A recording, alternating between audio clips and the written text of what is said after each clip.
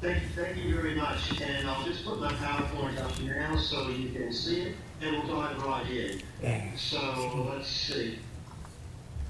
There we go. I hope you can still hear me. Yes. So, okay, good. The topic is the Anthropocene global change in your system. Of course, it is a very big, complex system. So I'm going to start out showing what it's like here. So this is a photograph of Canberra International Airport. It was taken about 3 hours ago, so about 3.5 hours ago. 4 o'clock today. The airport is closed.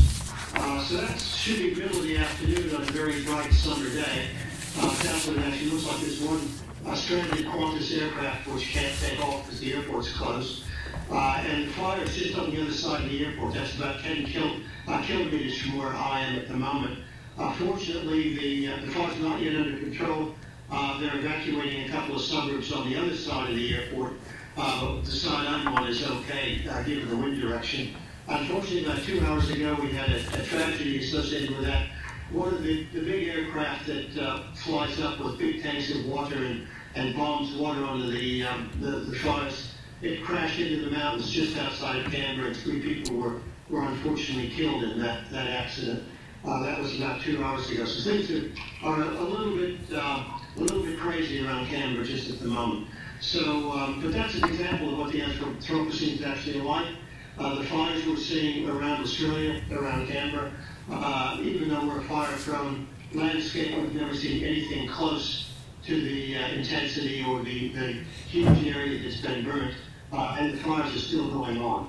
So this is a good example of when you start destabilizing big parts of the Earth system, you have problems. But let's go on now with the science of the Earth system. And the whole point here is that our framework is that we look at the Earth as a single system.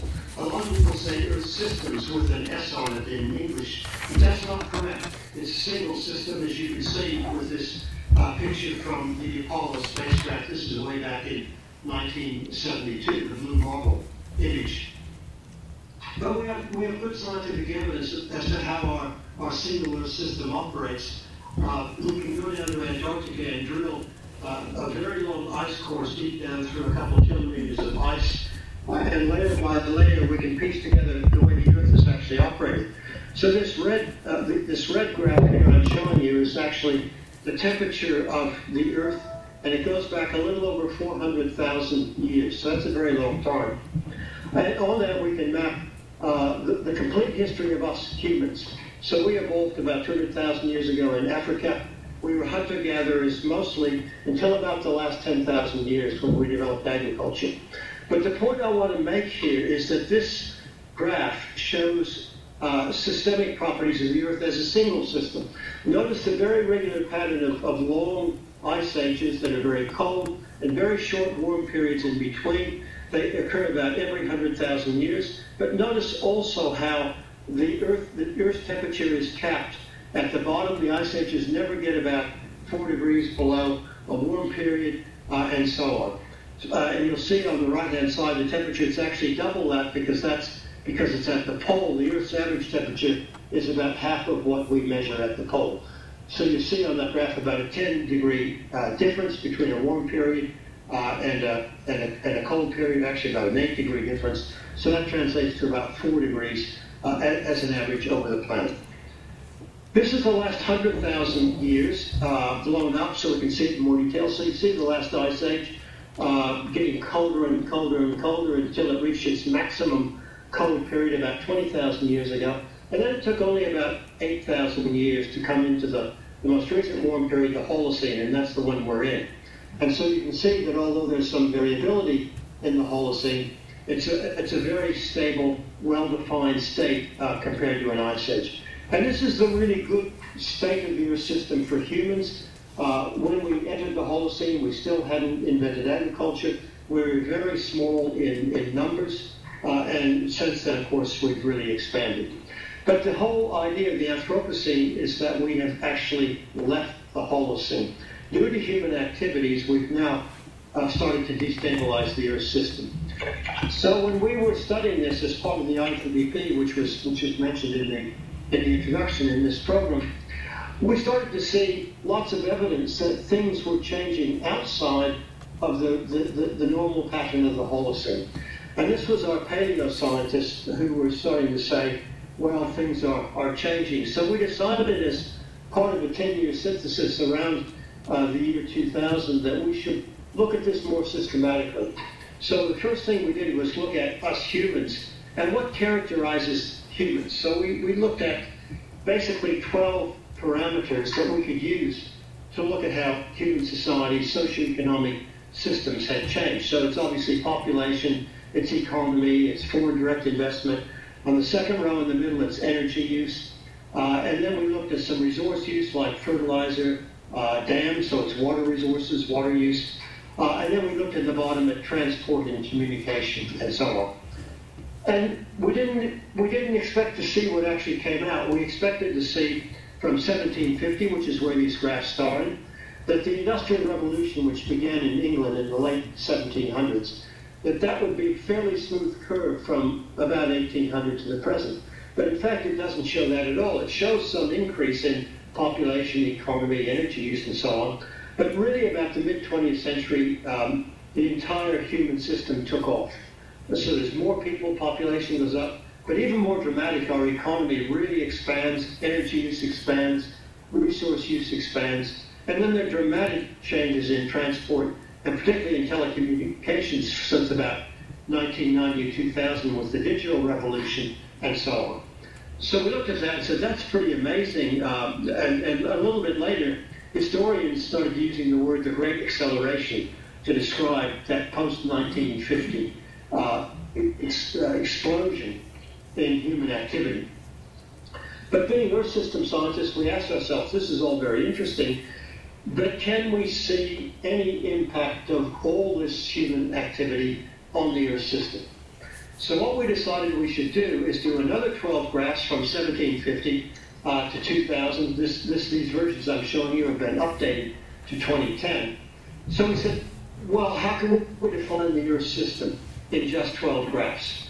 And so this is what we did. The top 6 of these 12 are what we call the geosphere. That's the non-living part of Earth. So it's the gases in the atmosphere, it's the ozone layer, it's the climate system, and it's the ocean physics and chemistry. The bottom 6 are the biosphere. So it's, again, the ocean, the coastal zone, and the land. So what we see in these 12, and we see the famous greenhouse gases at the top, the second row in the middle is actually this climate change, ocean acidification, and then we see how we've changed the ocean through fishing, so it's marine fish capture, coastal zone, aquaculture, nitrogen moving through the coast, and then how we've removed tropical forests, how we've domesticated land, that is, turned wild land into agriculture and settlements, and then how we've degraded the terrestrial biosphere in general. Now what you see in all 12 of these is strong changes toward increasing disruption of the natural part of the Earth system. And you see, again, a lot of these correlate reasonably well, but not perfectly with 1950. And you may say, well, why not perfectly? Because there's resilience in parts of the Earth system which gives lag effects and so on. Anyway, there are two things that when we analyzed all of these, two things we could say for certain. One is that this is outside of the Holocene envelope of variability. None of these graphs are what you would see if you go through the 11,700-year record of the Holocene. And the second thing we can say is all 12 of these, the major driver in all 12 is human activity. It's not natural variability in the Earth system. So there's a massive amount of research and evidence for those two statements, that a lot of which came out of the IGDP. So when we were looking at this data, before we'd actually crafted these graphs, but we're analyzing the data, it was this gentleman from the Netherlands, Paul Crutzen, who was on the scientific committee. He was the vice chairman of IGDP.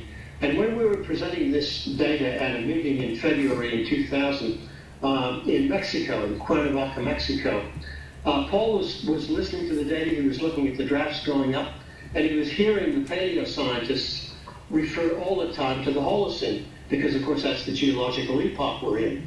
And finally Paul got fed up with all this, and said, hey, wait a minute, we're not in the Holocene anymore, we're in the, and he was thinking of a word, and that's where the word Anthropocene came out. So he, a couple months later, he published his thinking on this in the IGBP newsletter, which appeared in May 2000, and you'll see a second name on that.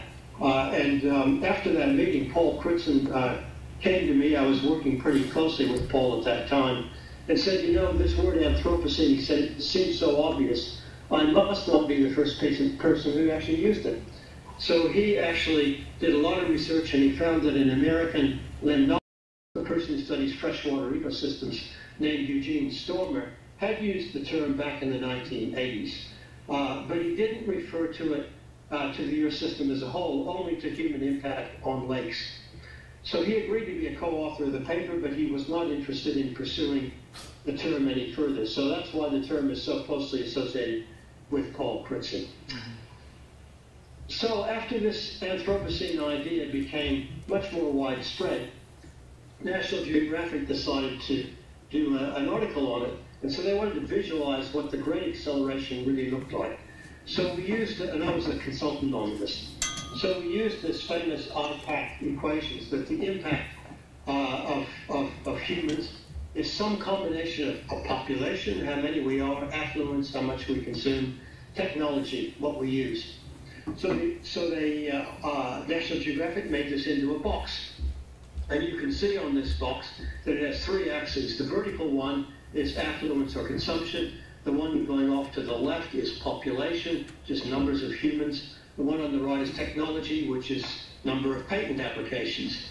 So you can see, if you go right into the bottom corner of that box, you see a little box there, says 1900. You can hardly see it. So that was the size of the box of humanity and its impacts in 1900.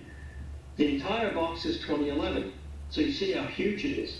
So that was the original picture, and I wrote back and said, you've missed the story. You haven't put in 1950. So they argued that say, well, that would only be halfway up. I said, no, it's not. It's not halfway up. So finally they put in 1950. That's the second little box down at the bottom. So from 1900 to 1950, there was not a big change in humanity's impact, the volume of the box. But from 1950 to 2011, there was an explosion of activity. So that really, in a picture, is the Great Acceleration.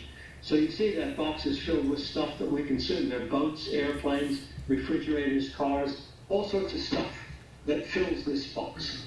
So that, in a visual way, is the Great Acceleration.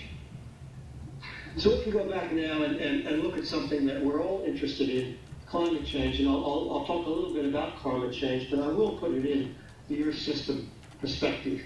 So here's a measure of Earth's average surface temperature at the surface of the Earth in the atmosphere. So it goes back to 1880 and up to nearly 2020. And you can see that there's a very sharp increase in temperature, particularly after about 1950 or 1960. Temperature really takes off. If we look at fossil fuels and land use change, they are the source of carbon dioxide, which is the major factor driving climate change. Again, you see from about 1950 an enormous increase in fossil fuel and industrial emissions. Not so much in land use. That's pretty much steady from 1900 all the way through to 2020. So if you look at the shape of that curve of fossil fuels and land use, and I go back and show temperature, you see the shape is very similar. And of course, the basic physics tells you they must be related. And so the relationship is through what's called the greenhouse effect. So these emissions of greenhouse gases, primarily CO2, they stay in the lower atmosphere called the troposphere. And because they have this capacity to trap heat, they warm the Earth's surface. So the sun, the radiation of the sun comes through these gases unimpeded, and it warms the Earth's surface. But the Earth releases heat back to the atmosphere, so we stay in balance, energy balance. Otherwise, the Earth would have burned up long ago. But with this extra thick layer of gases on the right-hand side of this figure, it actually traps more heat. Some of this heat actually gets re-radiated back down to the Earth's surface, and it warms the surface further. So this is what's called the enhanced greenhouse effect. It was actually first proposed by a French mathematician named Joseph Fourier back nearly 2 centuries ago. The first experimental evidence came from an amateur American scientist named Eunice Foote, who in the 1850s, she was the first one to actually put some CO2 in a gas and irradiate it with the radiation, same wavelength as heat, and lo and behold, it absorbed the heat and re-radiated it. So we know this really, really well. But we want to put this now in an Earth system context. And there's our instrumental record from 1880 of rising temperature. But now what I want to do is put it on a 2,000-year record. So this is the last 2,000 years of the Holocene. And you can see the temperature does have natural variability. And it's undergoing an extremely slow cooling trend. In fact, that cooling trend goes back to about 7,000 years ago. But from 2,000 years ago, it's only cooled by maybe 1/10 of 1 degree Celsius. That spike at the end I've circled called human influence, that is that instrumental record put on the same time frame as this 2,000-year record. So immediately you look at this, you can see how dramatic the human influence has been. It's been an extremely rapid increase in temperature, and it's a huge increase compared to natural variability over the last 2,000 years, way beyond the envelope of natural variability. So when you look at that temperature rise driven by greenhouse gas emissions, the rate acceleration, that's what it looks like from an Earth system perspective. When you look at the rates of change, again, they're quite dramatic. The rate of increase of CO2 over the past 2 decades, where it's really shot up, is about 100 times faster during the deep glaciation, which is from 20,000 to 12,000 years ago. So we're putting in CO2 at 100 times, 2 orders of magnitude faster than the Earth does at its most rapid increase. Now, for half a century, 1970 to 2020, the global average temperature has risen at a rate that's about 170 times faster than the background rate over the past 7,000 years. And that, as I said, was a slight cooling change. So again, when you look at this from an Earth system perspective, this is an incredibly dramatic change in the climate system. But of course, the climate system is a pretty good indicator for what we call the geosphere, the non-living part of the Earth system. But of course, the biosphere, the living part, is exceptionally important. In fact, the two are intimately linked through many cycles and interactions. In fact, they form the Earth system itself. So humans, what are we doing to the biosphere? In addition, obviously, to climate change, which is affecting the biosphere. But first of all, as you can see in this image, we're transforming a lot of the biosphere from natural ecosystems to heavily managed human systems. But a good way of actually quantifying our impact is some data from Vaclav Smil, a Canadian scientist. If we look now at the mass of all living creatures on the land that have a backbone, in other words, vertebrates, that's mammals, it's birds, it's reptiles, it's amphibians, and we add up their mass all together, we humans are 30% of that mass.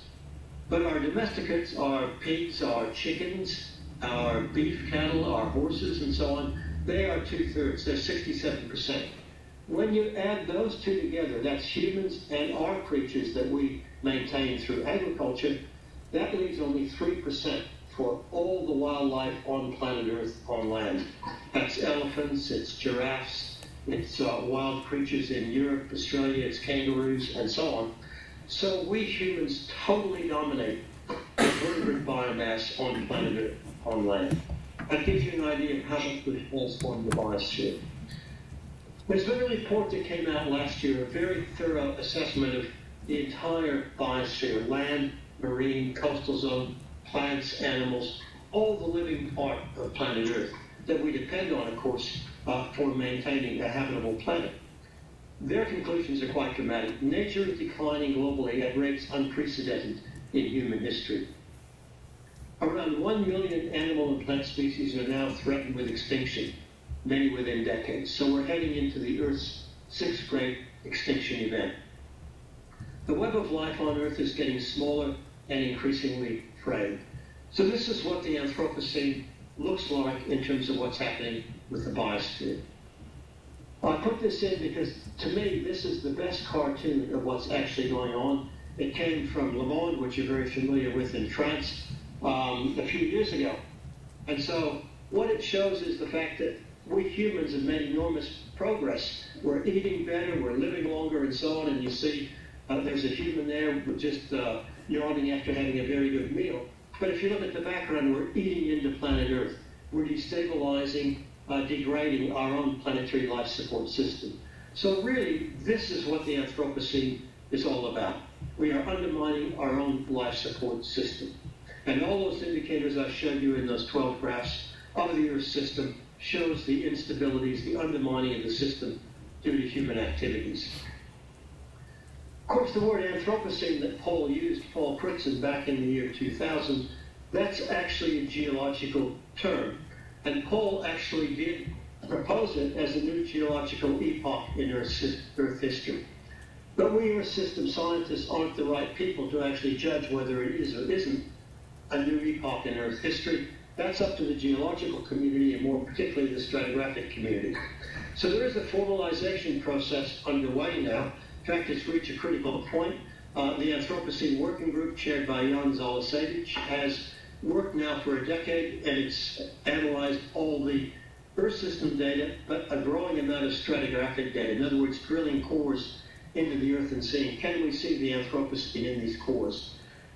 And the group, which is comprised of 34 scientists, was asked a year ago, should the Anthropocene be formalized in the geological timescale, and should the base, the beginning, start date, be placed around the mid-20th century, beginning of the Great Acceleration? The answer was yes, by 29-4. In other words, an overwhelming majority of experts have said, yes, the Anthropocene is real geologically, and it should be formalized. Now, there are more committees that need to approve this, and that's not guaranteed, so we have to wait another couple of years to see what actually happens. These are some of the indicators that we might use. What's showing up in the core, in lakes, in land sediments, ocean, coastal sediments, aluminium, concrete, plastics, synthetic fibers, and there you see them sweeping up from 1950 to enormous quantities here in the 21st century. So yes, we can see the imprint of the Anthropocene in the geological record as it's being formed.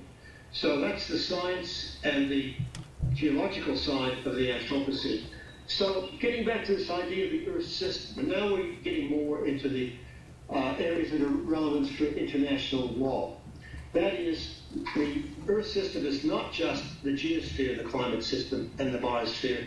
It's now the humans, the Anthropocene, us, in our systems. Because we have become so large, so dominant, that we are a third major sphere of how the Earth system operates. So now I'll switch gears a bit and talk a little bit about the human system. So the first thing that we were challenged when we published these 12 graphs of the human system, we were challenged by some political scientists, and two Swedish political scientists, who said, wait a minute, the Anthropocene is not caused by humanity in general. It's caused by a subset of humanity, the wealthy people who live in the OECD countries and who produce so much and consume so much. They're really the ones responsible. And so we were challenged to examine this, and so we went back to our 12 graphs, and we've decided to split the humanity part up into the OECD, that's the darker orange color, the wealthy countries, the emerging economies, which are Brazil, Russia, India, China, South Africa, and then the poor countries, which are the light shaded countries there. We could get data for 10 out of 12 of our indicators, so there you see them. But you only have to look at the two in the upper left. Population, since 1950, most of the population added to humanity has been in the BRICS and the poorer countries. Very little in our countries, in the wealthy European, North American, Australian, New Zealand countries. But look at the real GDP, global domestic, gross domestic product. That's a good indicator for consumption. 75% of the consumption still goes on in the wealthy countries. 18% of the population actually accounts for 74% of consumption. So the two Swedish political scientists were correct. There are huge inequalities built into the Anthropocene. And we can see it right throughout in resource use, urban population, dams, and so on. Interesting, though, in resource use, you start to see a leveling off in the wealthy countries and a very big increase, particularly in the so-called BRICS countries. And that actually is an indication of globalization, where the wealthy countries are now exporting a lot of the production of the things that we actually then consume back in the wealthy countries. So it's a very interesting story there, too. But if you look at income inequality, you can actually now split out the wealthy countries into two: the English-speaking countries on the left, Europe and Japan on the right. And this goes back to 1913, so you can see big inequality before the First World War. You can see the First World War, the Great Depression, and then the Second World War to the mid-20th century. And this basically reduced inequality to much lower levels. It broke up the old feudal systems of Europe and Japan. So these graphs, by the way, that percentage is the amount of total income of the country that goes to the top 1%. So you see back in 1913, nearly 20% of the total income of countries was commandeered by 1%. That went all the way down to about 6%, 7%, mid-20th century. But look what happens then. If you look at the right, the modern European states and Japan have kept inequality at a much lower level. You can see the various countries. France is in red there. You can see other European countries, Sweden, Germany, Japan's in there as well. But look at the English-speaking countries.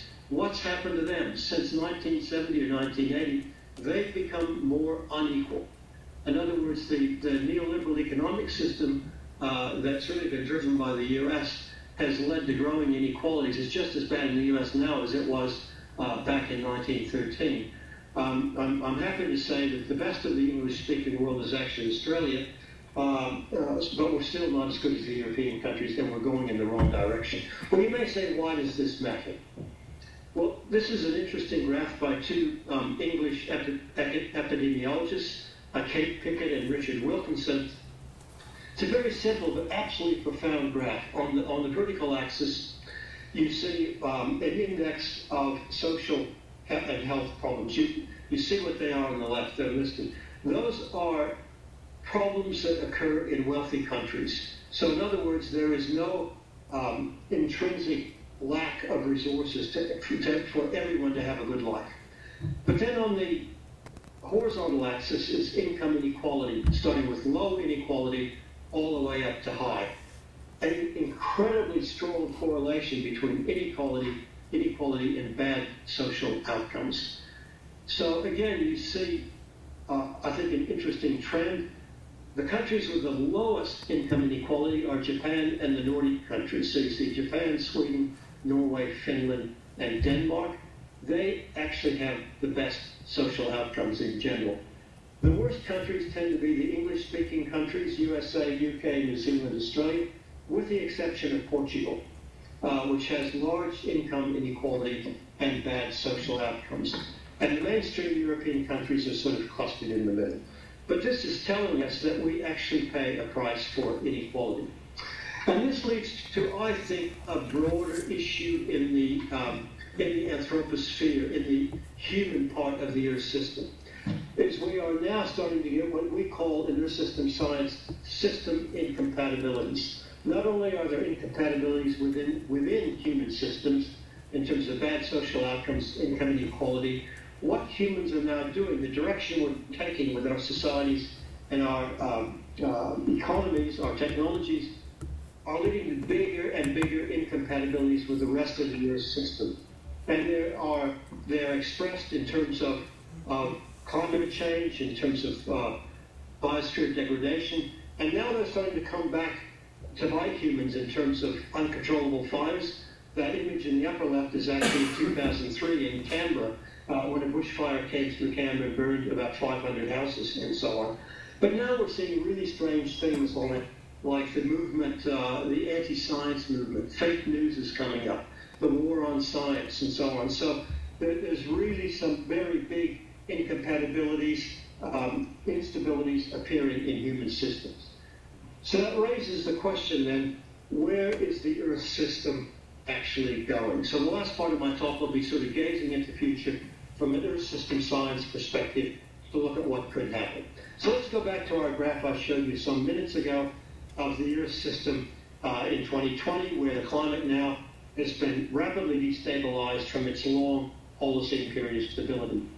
But what I'm going to do now is take the climate model projections of the IPCC, where now we go out to 2100 with the low emission scenarios in blue, high emission scenarios in red. But that time scale is only 2 centuries, 1900 to 2100. What happens if we put these projections anywhere from a bit over a degree up to 4-degree temperature rise on the same time frame, on a 2,000-year time frame? So we're going to put it on that time frame, so 2100 is only a little bit further out on the right. That's what it looks like. So you can see from an Earth system perspective what an enormous, enormous change this is. So you see the Paris targets there of 1 to 1.5. See if I can probably hear, you can see it on my cursor. Just in this area here, 1.5 to 2. But right now we're on track for somewhere around 3 by 2100. So you can see what an enormous, enormous stress impact, an enormous hit this is on the Earth system, and particularly on the biosphere. So we are pretty much committed to somewhere between 1.5 and 2. That's the best we can hope for. That's what the Paris Agreement would give us. But if we really increase emissions or keep them at very high levels, we could go to 3 degrees or perhaps even 4. And that's a completely different state of the Earth system. It's a severe challenge to contemporary civilization and so on. But what I want to talk about now is this area in between 2 and 4, or perhaps even as low as 1.5 and 4, because this is a zone in which the Earth system itself may take control.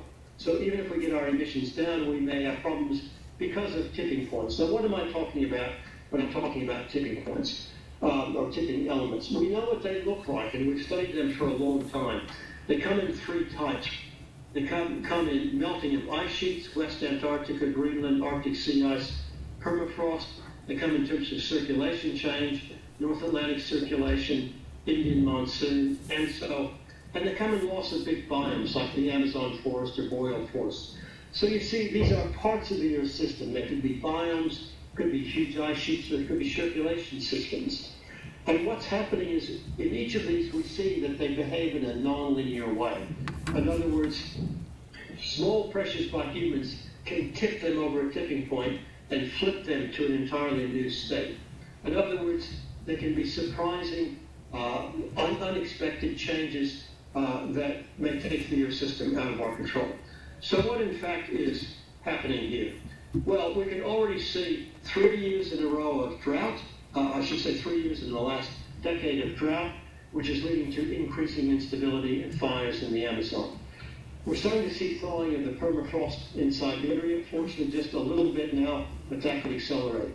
Arctic sea ice, decade by decade, that's getting less and less in the northern hemisphere summer, increasing warming there, absorbing more sunlight.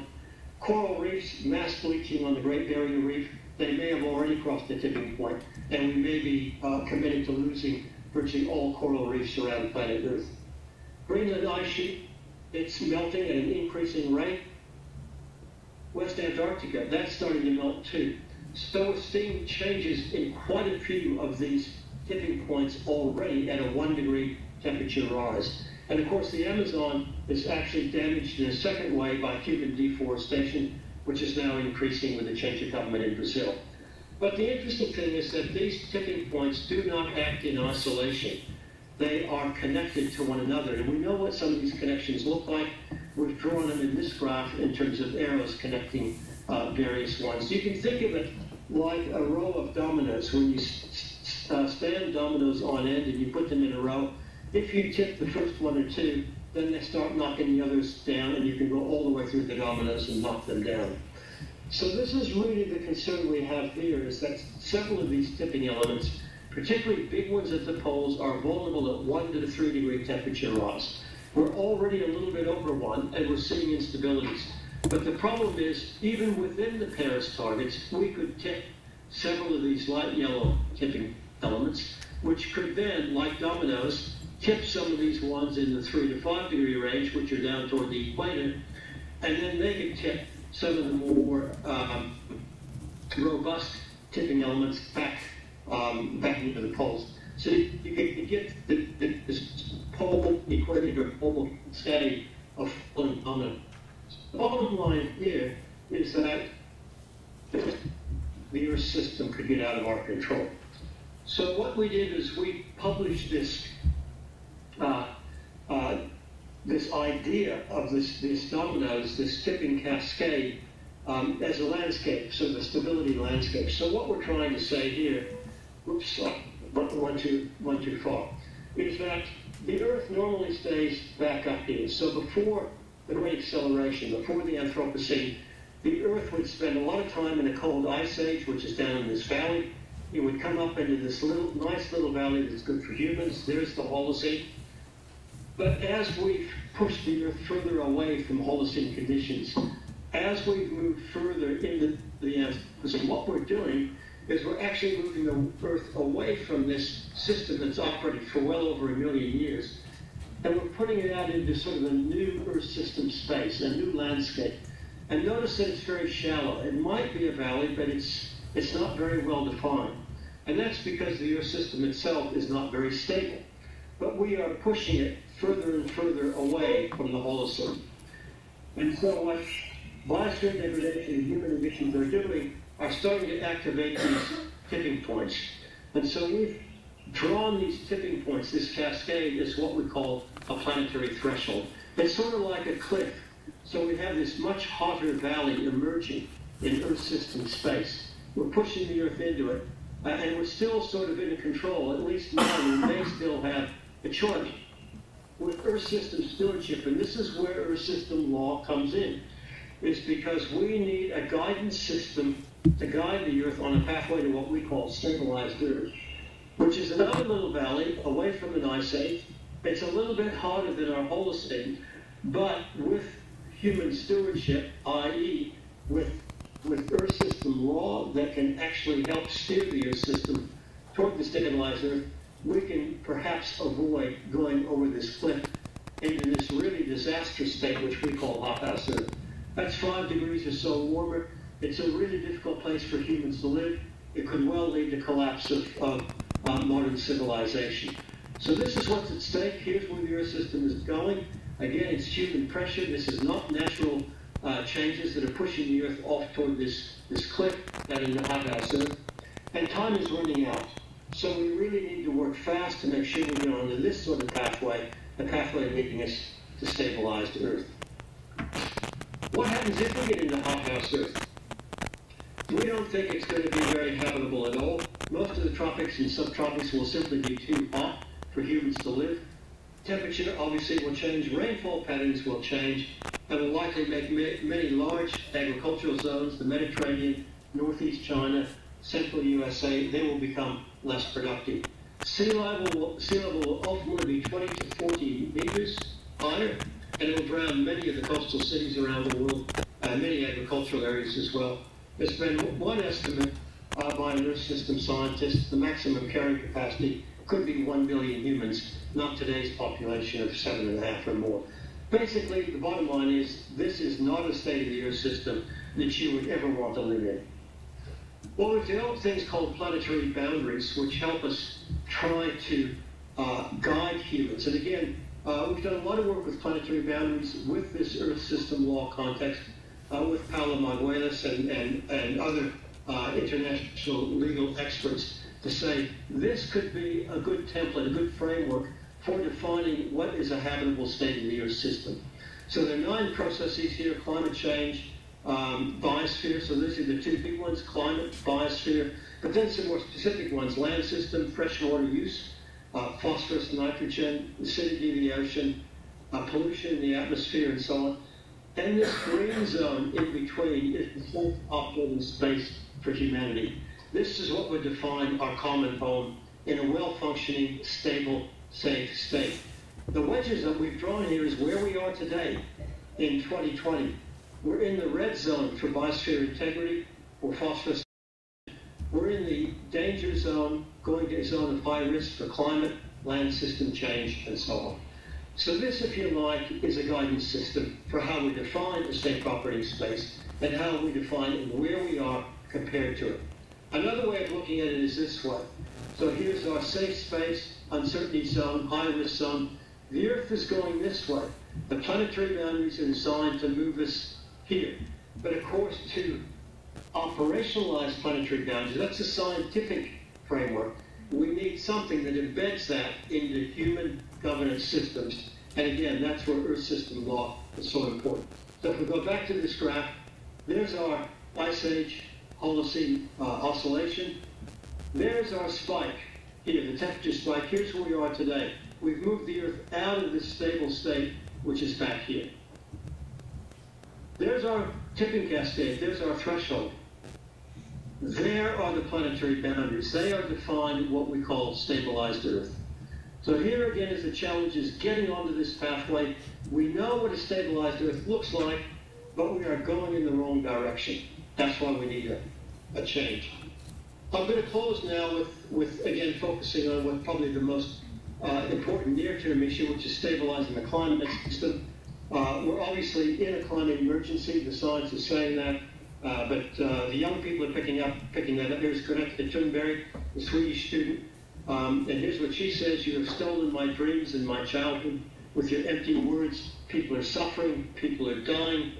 Entire ecosystems are collapsing." We see that in Australia now. Entire forest ecosystems that have never burned in Australia before are being completely wiped out by these fires. They are collapsed. We are in the beginning of a mass extinction. And again, even in Australia, even in the worst of the fires, all our federal government can talk about is money and economic growth. And so she's calling them out and saying, we've got to stop this. There's some scholars, though, who've done some really nice work. These are two scholars, Capra and Louisi, who have published a beautiful book on the system's view of life, starting with the very origins of life all the way up to the Earth system and human system. Beautiful book, can highly recommend it. They have a very strong comment.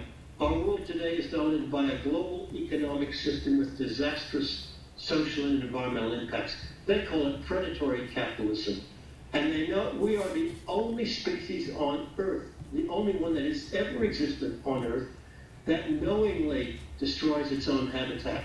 And of course, it threatens countless other species with extinction in the process. There are some solutions out there.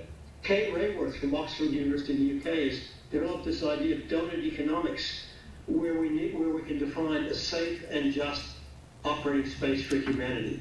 So here's the social foundation. We need education, income, gender equality, energy, jobs, food, water. We need this to thrive as humans. But we need to respect our environmental ceiling. Here are the 9 planetary boundaries. So the space in between she calls a donut. And that's where we need to operate. But we don't have the guidance system to operate there. We are breaking out of our environmental ceiling.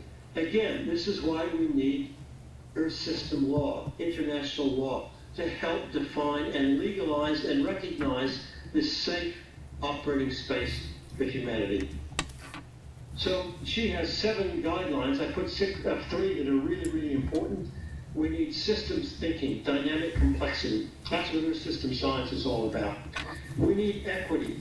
Our new economic system must distribute by design, not after the fact. And it must regenerate the biosphere. We need to get rid of the word resources, ban it from the use in the English language and translations into other language. We need to have words that say we must treasure, value, and regenerate the biosphere and develop an economy that only works when we maintain the biosphere in a well-functioning state. Philosophers have gotten in. This is Dipas Chakrabarty, who says, look, our 20th and 21st century societies, they're human-centric. It's all about us humans. But what we need are life-centric countries, life-centric value systems and economies. So the Anthropocene demands this zoocentric or life-centric approach. I'm going to give the last word in my talk to the Indigenous people in Australia. They are the longest continuous living culture on planet Earth. So they've been inhabited in Australia for about 65,000 years, and they've been stewards of this continent for almost all of that time, until the last few hundred or so years when Europeans have come in. I'm going to have some words of wisdom for us. These are some words from an elder from people in Western Australia, the Noongar people. They say we're only here for a short amount of time to do what we've been put here to do, which is to look after country. We're only a tool in the cycle of things. Notice they understood the system, cycles. We go out into the world and help keep the balance of nature. Notice balance. Again, that's an Earth system concept. It's a big cycle of living with the land and then eventually going back to it. So early humans have actually understood what limits were about. They understood what stewardship was about. They understood the Earth system, and they lived within the limits of the Earth system. So that's our challenge. In contemporary society, we've got to sort of reattach ourselves to what our ancestors actually knew. So that's our challenge. We don't have much time to do it. We're going in a bad direction. We need every tool we can get. And that's my personal comment here is that's why I was so attracted to the idea of international law, of a legal framework that actually recognized not just territories, not just the physical Earth, but recognized the intangible Earth system. That's something very, very important for the future of humanity and every other form of life on Earth. So I'm going to stop there with this thought, where on Earth are we going? Hopefully we have about 15 minutes, as you suggested, to take some questions.